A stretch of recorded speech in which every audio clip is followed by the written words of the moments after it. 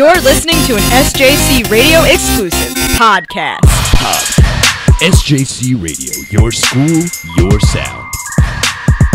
SJC Radio, your school, your sound. We are live in the studio with Patrick White, the director, producer, writer, creator, everything of Murphy's Law. Pat, how you doing? I am great, Dylan. How are you? I'm doing well. So this is your first radio interview. This is my first radio interview, yes. Well, thank you for losing your radio virginity with us today. We are very happy to have you. I am happy to have my radio cherry popped with you, Dylan. Yes. Well, we hope we can do a good job for you and make you enjoy it. All right. I like where this is going. Tell us a little about yourself. I mean, who is Patrick White? Patrick White, there's really not much to know. I mean, I guess I'm just your typical 22-year-old who just happens to be an actor. And, you know, I like going to the gym, so 22-year-old stuff. I like health and fitness. I am always outdoors. I enjoy surfing. I'm not very good. Disclaimer. Snowboarding, hiking. Hiking is fun. I like to do that. I am frequently upstate in New York climbing mountains. Wow. So it sounds like you're always outside. How do you have time to work on a movie? You just have to, you have to want it bad enough. I mean, I'm taking some time off of all of that other stuff I enjoy to work on this project, So tell us a little bit about this project. What is Murphy's Law? Murphy's Law is the story about my character, Murphy, and basically how his luck just runs out. And for those who don't know, Murphy's Law is the theory that anything bad that can go wrong will go wrong, and basically, that's where it happens in this film. Everyone has one of those days where just nothing seems to go right, and that's what happens here with Murphy. He can't catch a break. Some of the situations that he finds himself in are just hilarious from an outside perspective. And basically, watching my character try and figure out what's going on is a part of what helps you relate to him, because in those situations, you genuinely don't understand sometimes how you get through it in one piece. And that is why Murphy's Law is awesome. Well, yeah. We've got more with Pat White coming up in just a little bit. Stay tuned. You're listening to SJC Radio, the best radio station on Long Island. Wait, what? We're not the best radio station on Long Island? Oh, that's awkward. SJC Radio, the best radio station at St. Joseph's College.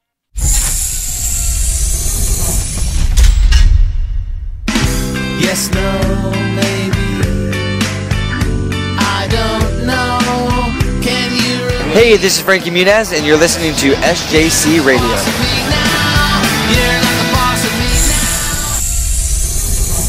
We're back in the studio live with Murphy's Law star Patrick White. Pat, now this story is loosely based off of your life, and I was doing some searching and I was doing some reading. And I heard some interesting stories about Patrick White from some of his close friends and family. What's this about a hypodermic needle stabbing you in the buttocks? It was not my butt. Okay, that's not what I have here. That is not what happened. Okay. What had happened was I was in high school, and in my English class, for whatever reason, there was a blood drive like a couple days before, so some kids snagged a bunch of needles. Who are you friends with? I wasn't friends with him. I don't know who it was. And, he made a blow dart and shot me in my thigh in the middle of my English class. And, that was fun. They thought I had AIDS for a little bit, but I don't.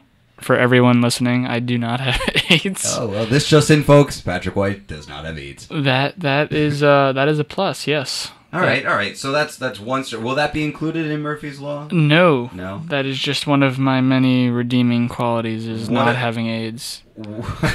What about the story of being stabbed in the back with a windbreaker? That story is that not included in Murphy's Law either? That is also not included in Murphy's Law. Well, what is this windbreaker story? If you ask any of my friends, they will give you a completely different story.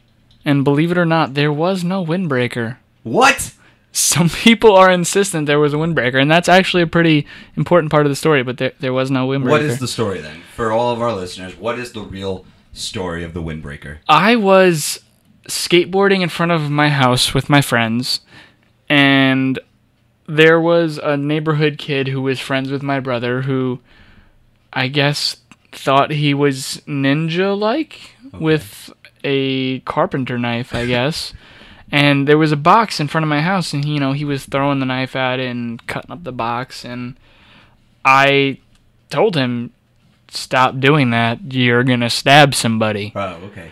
And he got pissy and threw the knife, so I picked it up and I chucked it against the ground, and apparently it was his dad's knife, and I chipped a part of the blade, and that apparently pissed him off, so his choice was to react by turning around and throwing the knife directly into my kidneys. Wow.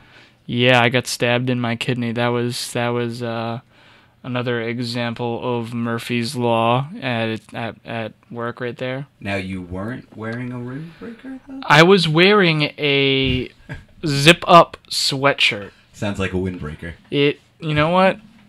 Okay, I was wearing a windbreaker. No, that is... It is an important part of the story because everyone, for whatever reason, I don't know why they don't get grossed out by this, but they are always asking me, did it stick in my back? Okay. And I don't, for all of you people who had an active childhood, when you're wearing a zip-up jacket / windbreaker, Right. When you go to run, it kind of flaps in the breeze like a cape. Oh, God. So when it pinned the knife into my back, it kind of popped it out with the cape / windbreaker / This was a carpenter's knife. Yeah, that was... Was there any concern of, getting a disease from you getting stabbed with a carpenter's knife? They thought I had AIDS. No, I'm just kidding. Again with the AIDS. I guess they gave me a tetanus shot. I don't know. This was a while ago. I mean, the worst experience out of all of that was when I got to the hospital, and instead of, I guess doing what normal doctors do to find out how deep a stab wound is, this nurse thought that the best course of action was to throw gloves on and shove her fingers in my stab wound. Oh, So, yeah, I had that nurse. That was my luck. wow. That sounds like Murphy's Law. Yep. There's a lot of stories about how Murphy's Law pertains to my life. All right, well, we'll hear more about that, and hopefully we'll see some of that in the movie. So we'll be back with Patrick White right after this.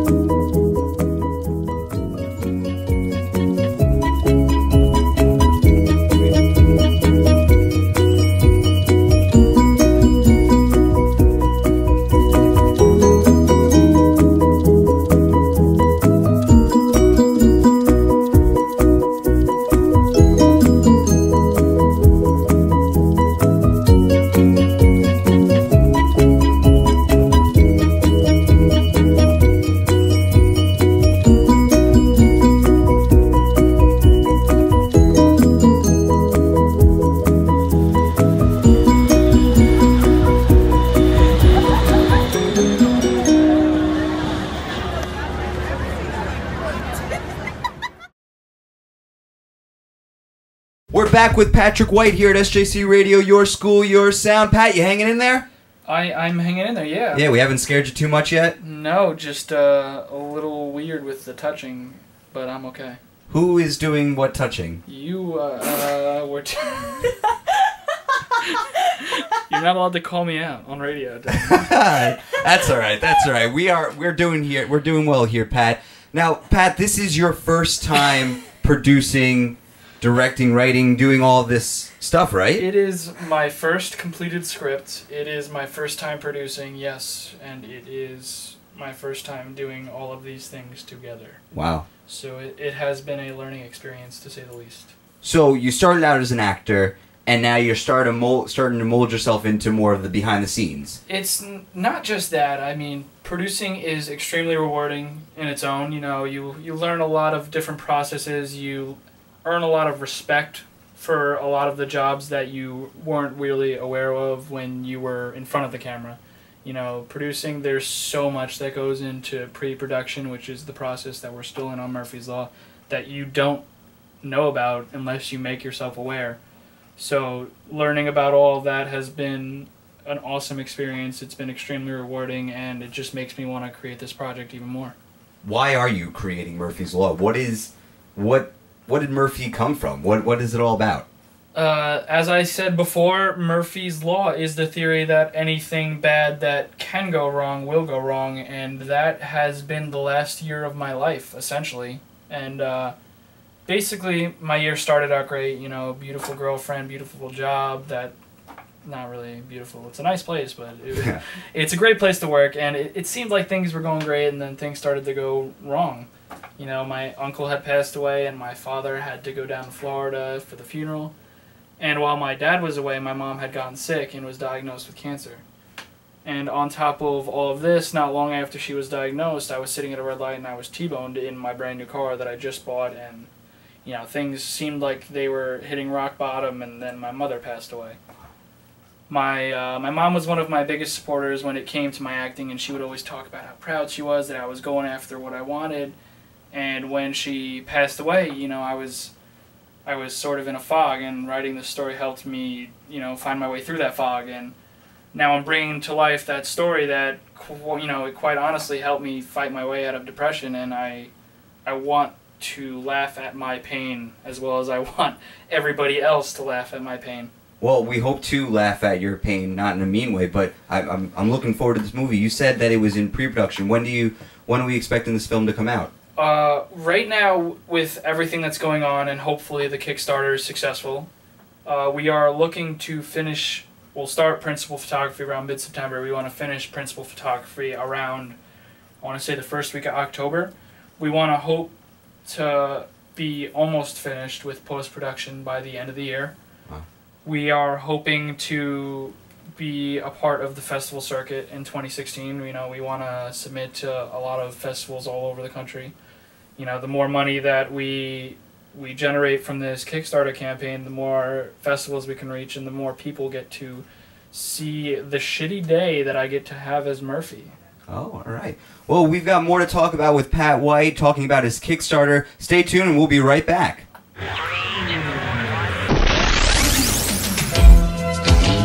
Hi, this is Dave Coulier, and you're listening to SJC Radio. That stands for Super Jock Coulier. No, wait, no it doesn't. Okay, all right, I just told myself to cut it out. Everywhere you look, everywhere there's a heart, a hand to hold on to. Everywhere you look, everywhere there's a place, somebody who needs you. Outrageous. Always.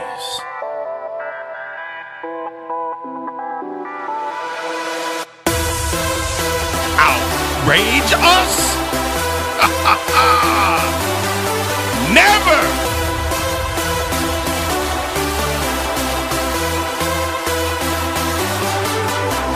We're SJC Radio. Your school, your sound.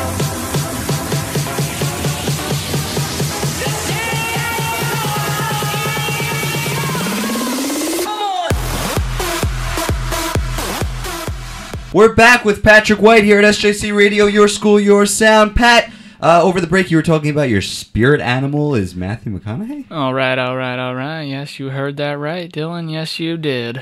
All right, so Matthew McConaughey, whatever his name is, and beatboxing? I hear you dabble with some beatboxing. I've never beatboxed before. That wasn't me. You just, all over my face, you just spat all over it.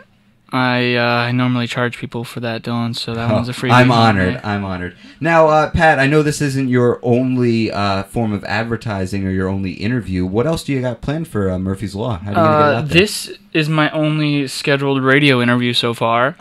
But I do have some online stuff. There's a couple of online blogs and magazines that are going to have some written interviews with me, and I am also hosting a Twitter Q&A about Murphy's Law Saturday the 18th. And there is some other stuff that may be happening, but it may not be happening, so I'm going to keep those to myself for now. What's your Twitter handle again? My Twitter handle is @PatrickWhite_, or you could follow me at the Murphy's Law Movie Twitter @MurphLawMovie. Right, so you're really working hard to get this out there, huh? I am.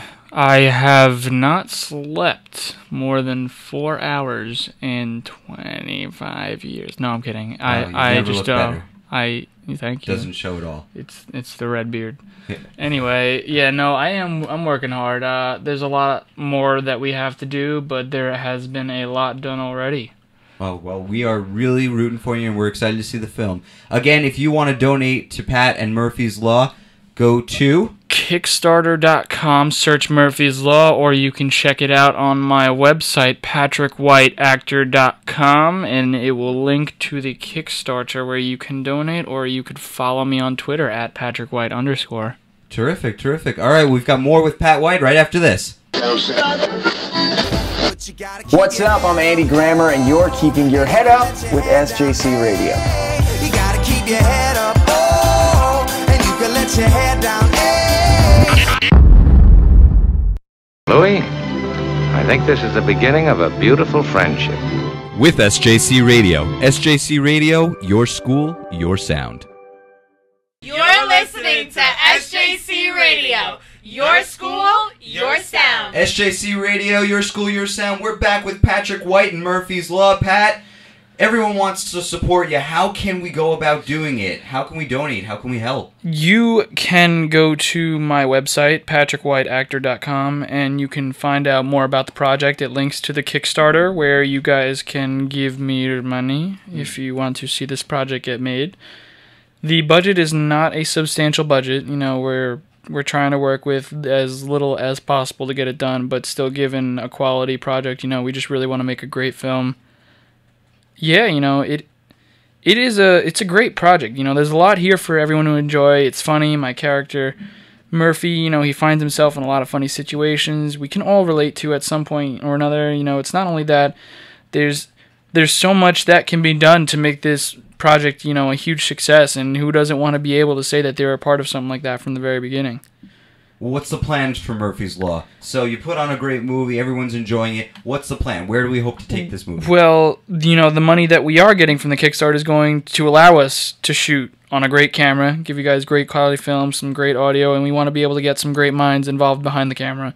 A lot of this is also going to allow us to submit to festivals. You know, I touched on that before. The more money we raise, the more festivals we can, you know, submit to and get a part of, and the more people that we can reach. You know, we also plan to, after the festival circuit, if Murphy's Law is received as well as we hope it will and we think it will be, then we plan to adapt Murphy's Law into a series. There's so much that we can do with it, you know, as far as a series. We already have plenty of ways to continue this story, so we would love to have you guys laugh at my pain for more episodes to come. Well, Pat, we thank you very much for being here today, and we look forward to hearing more about Murphy's Law. If you have any questions or you want to donate, go to Pat's website at PatrickWhiteActor.com, or you can follow me on Twitter at PatrickWhite_, and you can check out Murphy's Law on Twitter at MurphLawMovie.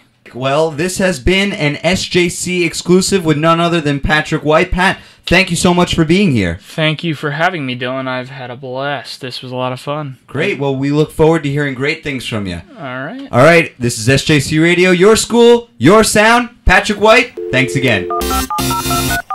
This has been an SJC Radio exclusive podcast. SJC Radio, your school, your sound.